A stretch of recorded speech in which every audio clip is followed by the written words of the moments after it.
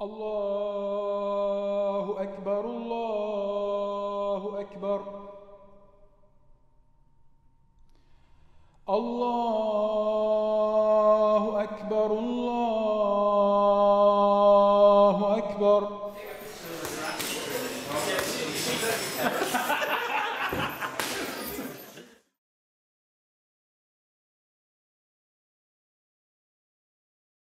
I get up at 10 to 4, obviously get washed, get changed, straight out, drive to the gym, listen to the Quran. Great way to start the day.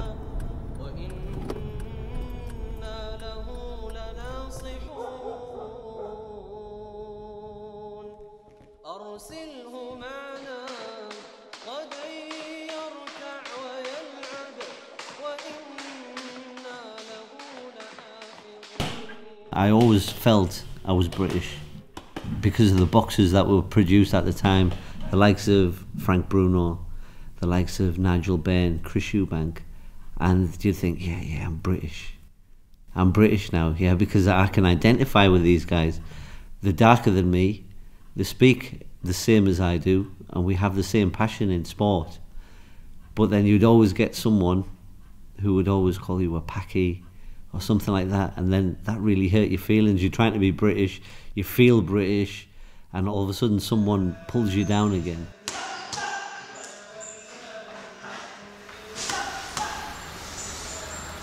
So I walk into a room full of children, and they see this guy with a big beard, and they think, whoa, he's going to take our PE lesson, what can he teach us?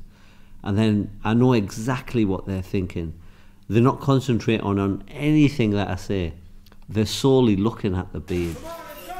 Yeah, and that is an excellent opportunity for me to, first of all, talk about the beard, and second of all, make them feel more comfortable in that environment. All right, stop him coming at you. Okay? Come in. Oh. I was working in a local school. It was the first day going into the school, and a young girl, she walked past me and she swore at me and said, it's Osama bin Laden, and she gave me the finger, which was, I was quite shocked. But, you know, then I thought to myself, look, she's 13, 14 years old. Before the summer's out, I'm going to befriend her, and I'm going to speak to her and show her that, you know, Muslims are not what are always portrayed out to be in the media.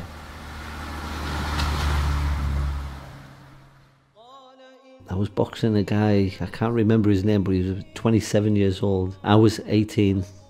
I remember being very excited about it. I get to the venue, get weighed in, and everything's fine. And then they shout my name to get to the ring. On the way to the ring, there's crowds of people. The mood is changed. They start flicking beer at me. And they had nooses, like the ties as nooses, saying, hang the Paki. The referee came to the centre of the ring and he took the mic and he said, there's two colours in this boxing ring, red and blue, and that boosted me up, and that gave me the drive to go and give it a go. That was the thing that I thought back to and thought, that's never ever going to happen to anyone who comes in our club. Everyone's going to be accepted, regardless of their ability, regardless of their colour or creed, regardless of their status. Everyone is going to be welcome to this boxing club.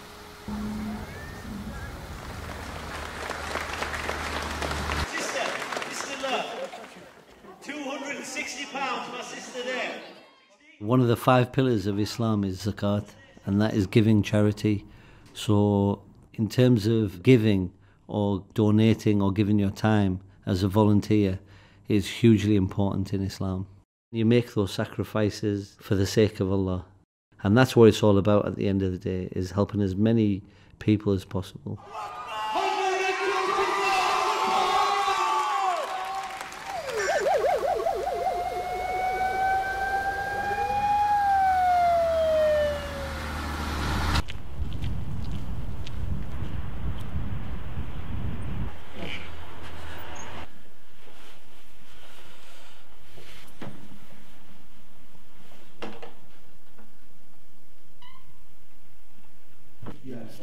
I'm not here to push my views on anyone. I'm not here to antagonize or anger anyone. I'm just here as a part of the community.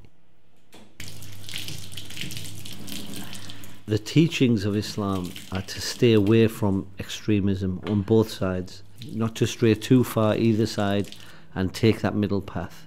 And that middle path is something that the Prophet Muhammad, peace and blessings be upon him, has spoken about time and time again. The middle path in your life, in your family life, in your religion. Take the middle path.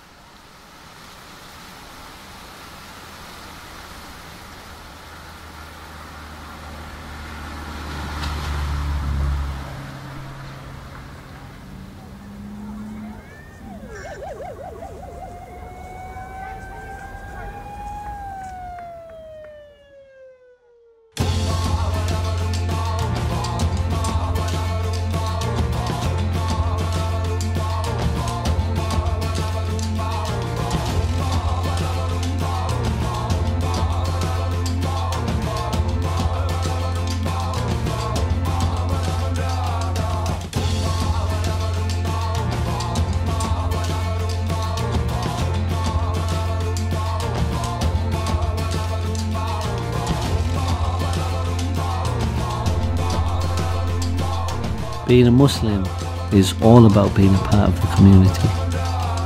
Chin off your chest.